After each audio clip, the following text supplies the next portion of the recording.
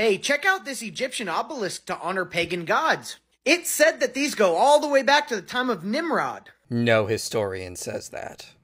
Oh, hey, what's that at the Vatican? No, that's not an obelisk. So once again, that is also incorrect. That is an obelisk. It was moved to Rome by the Emperor Caligula in 37 AD.